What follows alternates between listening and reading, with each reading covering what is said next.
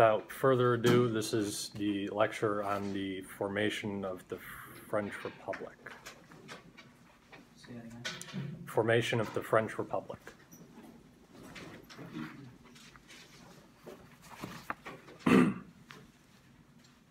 So by the second half of 1791, the wheels are coming off the wagon on the constitutional monarchy, mostly because of provincial opposition to the civil constitution, but also because of the fears generated by the intentions, whether in perception or reality, of the émigré princes, right? Those are the nobles who fled out to Germany, Holland, and other places for fear of the revolutionaries. The king's brothers were also ordered back to France to face removal from the royal line of succession. None of them came back because they weren't stupid. Yeah, all these anti-monarchy revolutionaries are like, yeah, guys, come back. We're just going to strip you of your power. We're totally not going to kill you, I swear. And they were like, no thanks, we're good.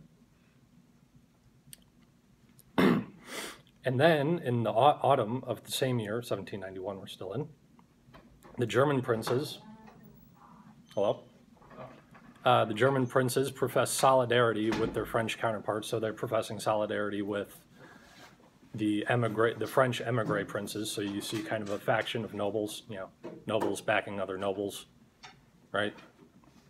Kind of like you stick together with your class socially. And so then a conspiracy theory arose stating that the émigrés would return at the head of a reactionary army that would restore the old regime. Back in France, the Legislative Assembly received the news of the provincial demonstrations and violence with dismay, right? We said there were demonstrations out in the provinces. Always a key thing to understand with France is that two main streams of thought, right? Everybody in Paris and then the rest of the country. They're polar opposites of each other.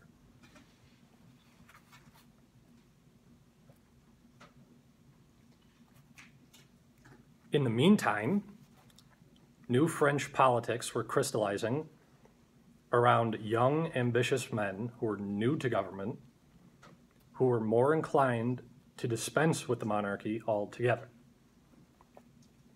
A lot of young, idealistic dudes. Lafayette's influence was waning. The important political club made up of these newcomers, called the Feuillants. I'll spell that. Is that a word we haven't gone over yet? No? Just spell that in brain. Yeah.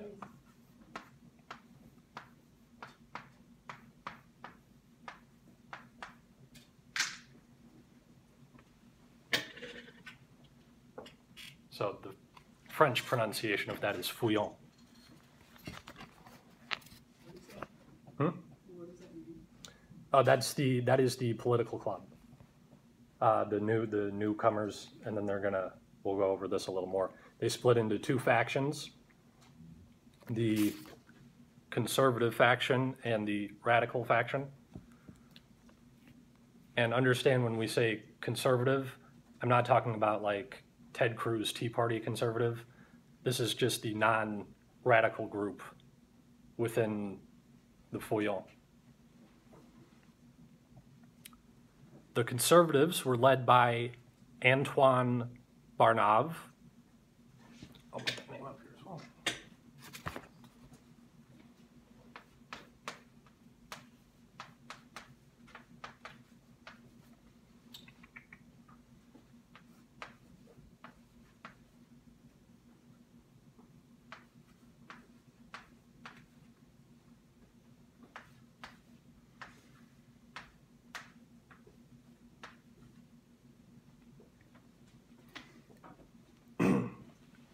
So he was friendly with the Queen, and again, he's the head of the conservative section.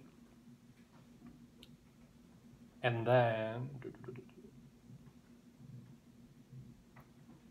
The American example of republicanism, small r republicanism, was increasingly trumpeted by this faction, which becomes known as the Girondins.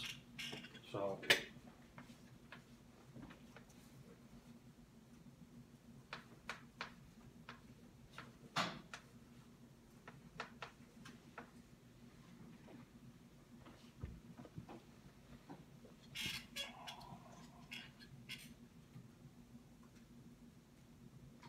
and then the Radical Party,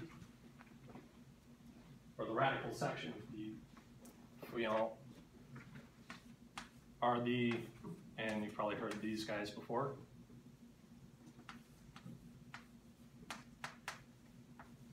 the Jacobins. They're the more radical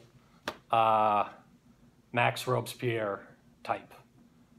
So, and both of these are pro-Republican groups, right? Because we said the Feuillants are in favor of the Republic. They want to dispose of the monarchy.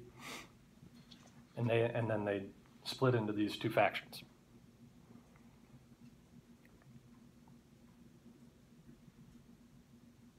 Oh, I spelled this wrong. Wait, no, that's right. The Girondins were a mostly provincial faction made up of middle-class professionals from the region of Gironde. What does that mean when I say middle-class professionals? What kind of, what kind of jobs would those people have? Merchants, right? Artisans. Yeah, merchants, artisans, lawyers, bankers. So these are people who don't have noble status, but are educated, and there's a decent chance that they're actually making more money than the nobles are. But because they're not nobles, what benefit do they not have?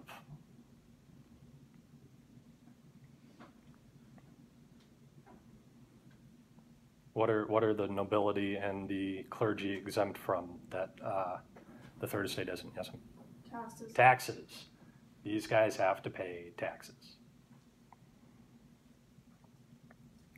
And so the Girondins also have an important female leader. Her name is Madame Roland. Put that up here as well.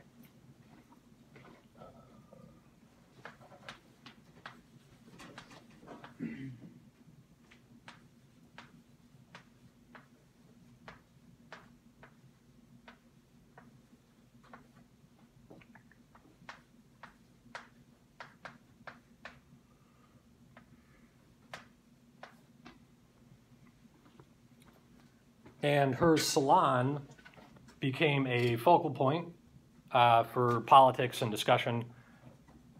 And we know that when we say salon, that refers to what?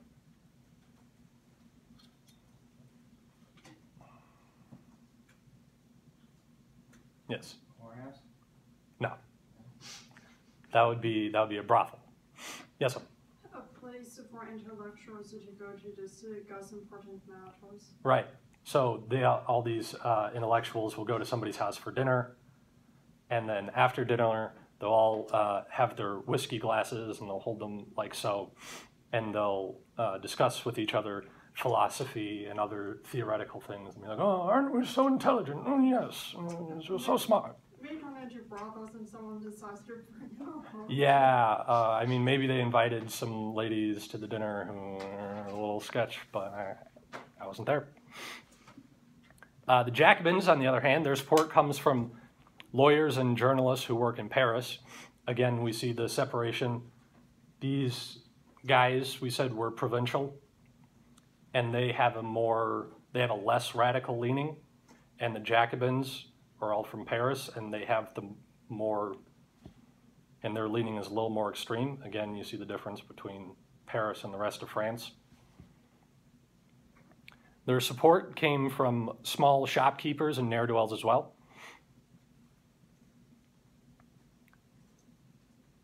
The Girondins were especially concerned about the intrigue of the émigrés, and were eager that, should the German princes kick him out, France would go to war to defend the revolution. They were certain that France's armies would win an easy victory. Some figures, such as Lafayette, hoped that a French victory would put more power in the hands of King Louis XVI, who enjoyed the loyalty of the army. Right? You're going to have a lot of monarchist support in the military.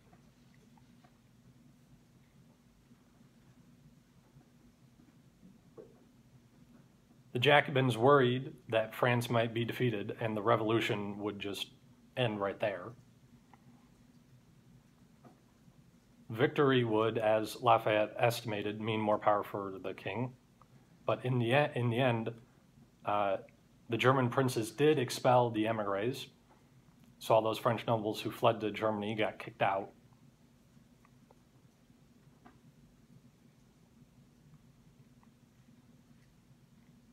In March 1792,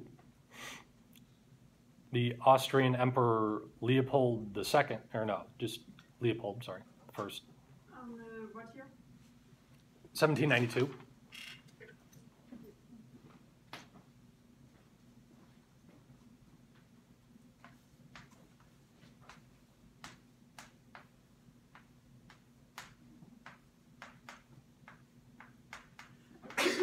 Bless you.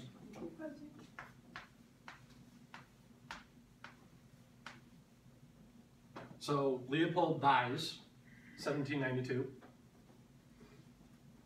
His son, Francis II, and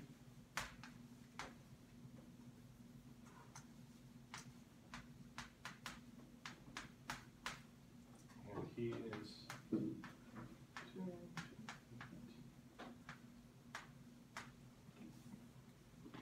so Leopold had no intentions of getting into a row with the French. However, his son Francis was the complete opposite. He was very eager to give the French a swift kick in the pants.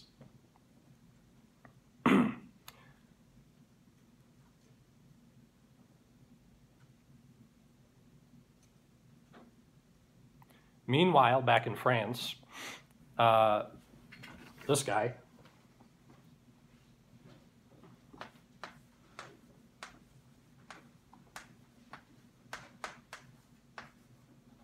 Dumouriez, as you would say in the French pronunciation, was appointed to the position of War Minister. That would kind of be like our Secretary of Defense. No one has a Department of War anymore. It's all called Defense. It used to be called War. But he was hoping that a quick victory against the Austrians would make him the most powerful man in France. And after a belligerent message, or a few belligerent messages, passed between the French and Austrian government, the alliance, which had been formed between the Bourbons and the Habsburgs, was ended. In April 1792, France declared war on Austria, which marked the first in a long series of wars between France and the rest of Europe.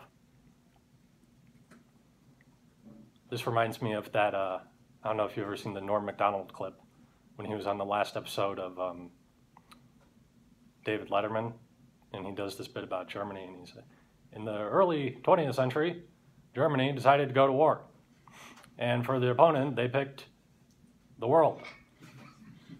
And I know it's funny, but it was actually kind of close.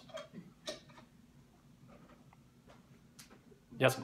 When did France declare war on Austria? April 1792.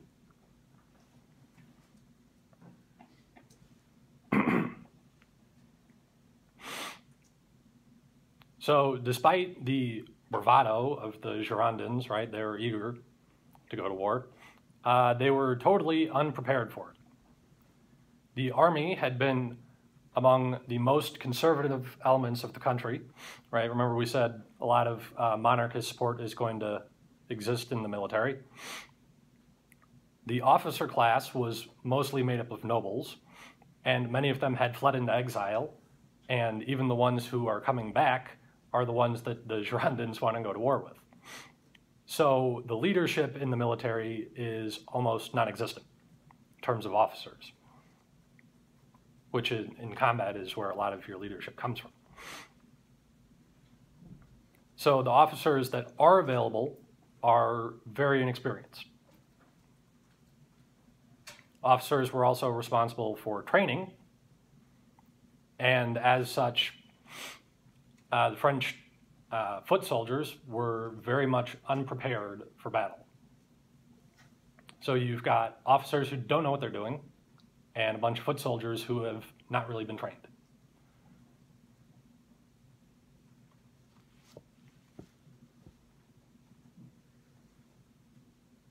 Previous wars in Europe had been mostly fought by professional armies, and artillery had become a determining factor on the battlefield.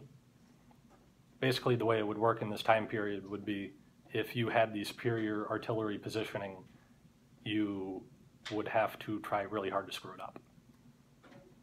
Right? If you have your cannons up on a hill and the other guy has his cannons down here, you basically got it. But artillery crews need a lot of training, they need a lot of experience. You can't just throw 6 guys on a cannon and say, go figure it out. I know you never did this before. It takes a lot of time. And this is where you're going to see a movement in this time period away. As I said, most European armies before this had mostly been professional armies. So they're not very big.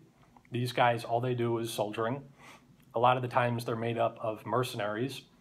So you might have one year where a mercenary band is fighting for the French, and then some German prince the following year offers to increase their pay by 10%, and before you know it, they're over there fighting with the Germans against the French who they were just fighting for.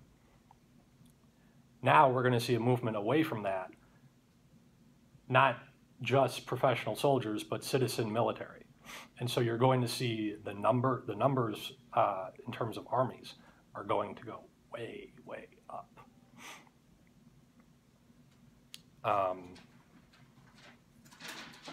If you listen to Dan Carlin's Hardcore History, when he does his World War I saga, it's like 6 episodes long. That's one of the first things he talks about. You should give it a listen, it's really good. So the question then becomes, can the French citizen militia stand up to the veteran professional armies of Austria and Prussia? France's general, Dormier, first name's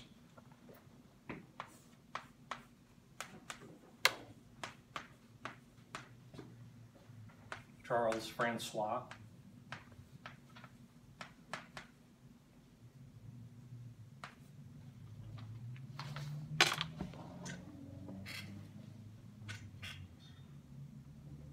So he was banking on the fact that Prussia wouldn't support their German-speaking rival Austria. But he was wrong. Or wait, no. No, he was. He was mistaken, and so France had to confront the combined strengths of Austria and Prussia. He was hoping for a short campaign in Belgium, but desertion and panic enfeebled the French armies. So you see that the quickly put together French citizen militia could not stand up to the professional German army.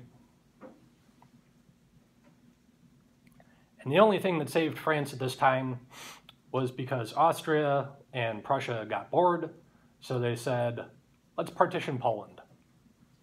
Like, what else do you do, right? What else did the Germans do in history aside from tear my country apart? Thanks.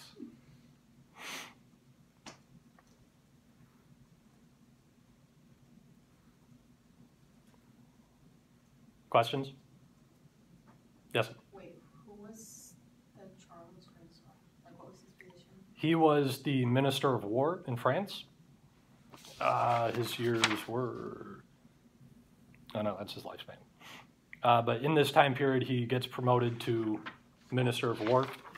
He favors war with Austria, especially because he doesn't think that the Prussians will join in. And he banks on that they can quickly beat them up in Belgium. That doesn't happen because France's army is mostly farmers they throw a farmer a rifle and they're like, here you go. There's the if you're familiar with the American Revolution, there's the Hessians. Good luck. To be fair, probably the best knife on the border was a farmer during the Winter War. Yeah. A little Finnish guy. He just killed some Russians. Hey, don't sleep on farmers, man. Make fun of them a lot, but... So the Jacobin leaders like Robespierre and Jean-Paul Marat. I'll put Marat up here, just for the hell of it.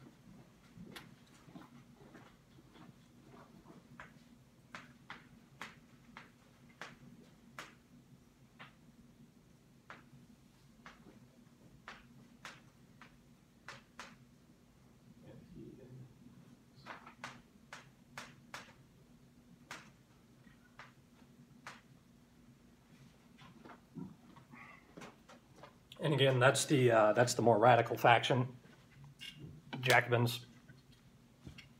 So they want to take advantage of this as captivating public speakers. What do you think they did? They went out and grandstanded. They ripped the military leadership before the Legislative Assembly. In return, the generals blamed their soldiers for lack of discipline. That's a great way to win over your army, right? You're getting criticized for losing against the Germans, and what do you do as the general? You throw all your soldiers under the bus. Maybe if I didn't have a bunch of farm boys, we could have won it. Thanks, General. Really appreciate it. And then the Jacobins blamed the Girondins for a foolhardy decision to make war on Austria. So everybody's finger pointing. Almost sounds like Congress.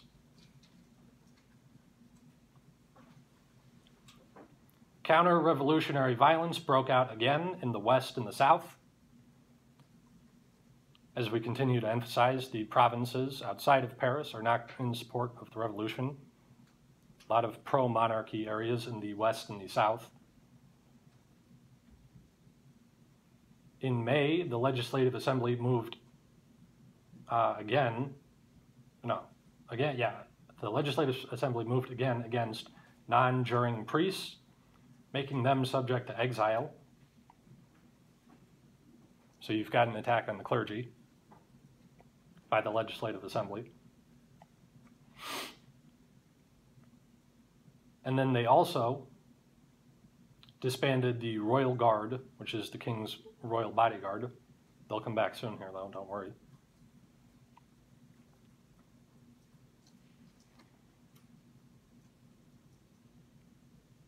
And Lafayette, seeing the complete chaos, said that they needed strong measures to save the government and reorganize the army. Well, thanks, Captain Obvious.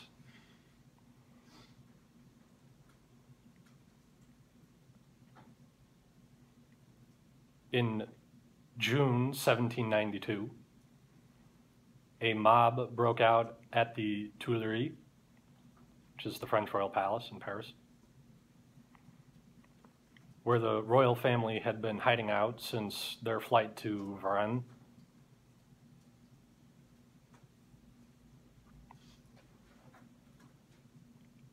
Louis stood bravely and defended his family and refused to give in to the demands of the mob.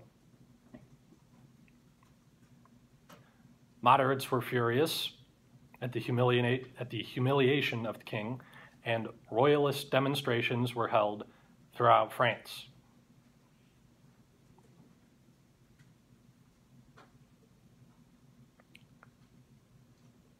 Lafayette attempted to persuade the National Guard, which was the successor to the Royal Guard. So you see what happens here is they try to get rid of the Royal Guard, and they just give themselves a different name. And it's like, did you guys go home? No, we rebranded ourselves. Now we're the National Guard. Yes? Wait, what did Lafayette do? He attempted to persuade the National Guard to move against the Jacobins. I didn't finish that sentence. I apologize. But he failed, so the National Guard refuses to go after the Jacobins. And then Lafayette becomes the favorite scapegoat of the radicals, who supported the attack on the palace and called for the abdication of the king. The Jacobin called for that. For the abdication, yes. So Lafayette tries to get the National Guard to take out the Jacobins. The National Guard won't play ball. And so the Jacobins make another power move towards getting rid of old Louis. So why did the people go to Louis? They were, Pissed off? yeah, basically it was a Parisian mob that just wanted to go after the Louis and his family. Okay. This happens every so often during the French Revolution. Louis is stuck in his castle with the mob outside.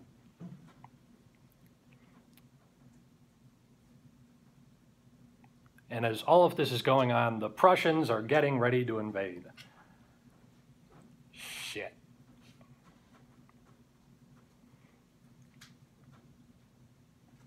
In July of the same year, we're still in 1792,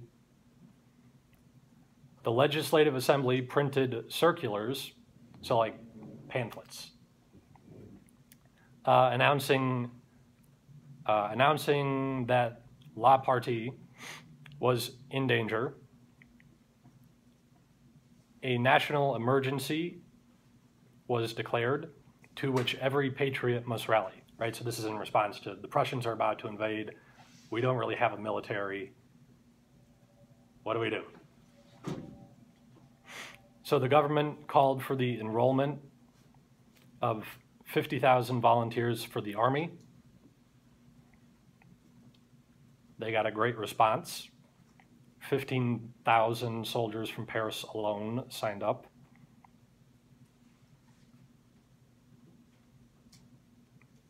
Now, as all of this is going on, the Girondins are kind of sitting over there, and they're like, well, this didn't turn out very well.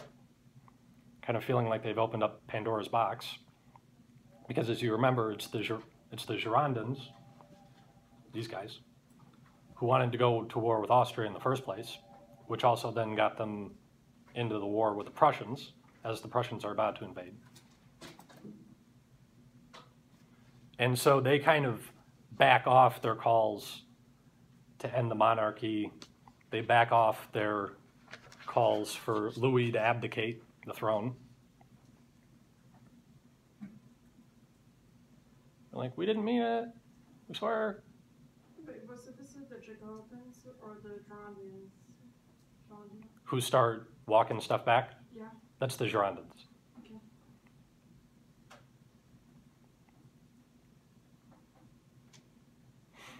So the Girondins were afraid that too much was going on too quickly, and that the masses would lead France into ruin and redistribution.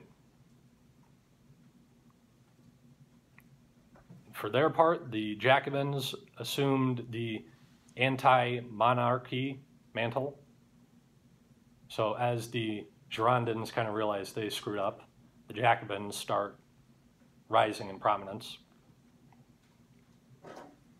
And the Jacobins begin to formulate a strategy to overthrow the monarchy.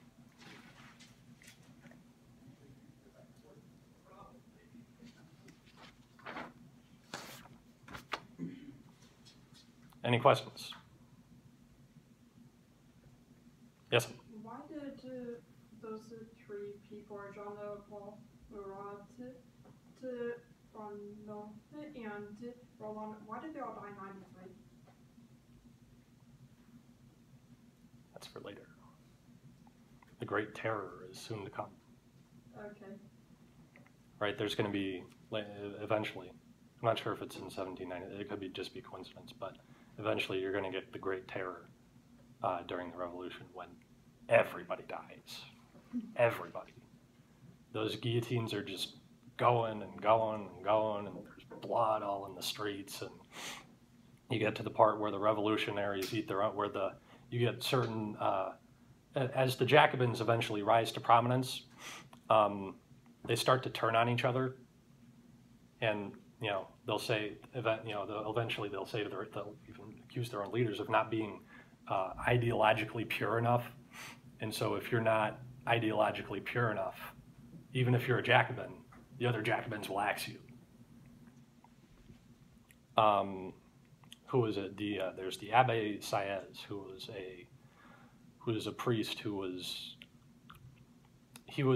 in favor of the revolution for a while. He was kind of a Jacobin, and he eventually had to flee because he was one of these guys who wasn't ideologically pure, and so he had to flee the country. He was afraid he was going to get axed. And after the revolution was over, he was apparently asked by somebody, "What did you do during the revolution?" And he said, "I survived." That's all I've got. If you have any more questions, feel free. If not, you can head out.